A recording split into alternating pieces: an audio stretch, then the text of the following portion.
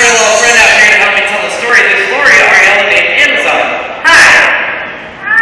Well, hi. What am I doing, huh? Well, I thought we'd tell everyone a story. You see, once upon a time there was a little bird named Lori. She was a very bad bird. You see what she would do? She'd sneak up on her friends, and then she'd scare them by pretending to be a giant lion. But it sounded like a little kitty cat. Here, kitty. Here, kitty. That's right. And she thought that was hilarious. It'd make her laugh all day long. Yeah. Well, that is until one day she was walking through the woods. She was going to scare her friends again when a real lion came up and scared her. You should have seen her face. She was a big chicken. A big chicken. That's right, she was a big old chicken. Now after that, she realized that being a bad bird wasn't fun.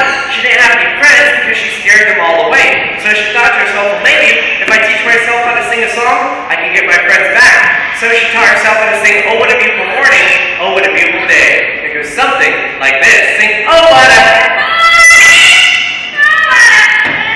full day. I've got this. Everything's that was very nice. Yeah. Well, after that, you can imagine, she realized that she wasn't really a bad bird at all. Oh no, she was a pretty bird. And like any pretty bird, she started to attract the attention of other Amazons, one in particular by the name of Orange. And you know, like two fools, they fell in love, and we're forever singing, "Why do fools fall in love?" Sing.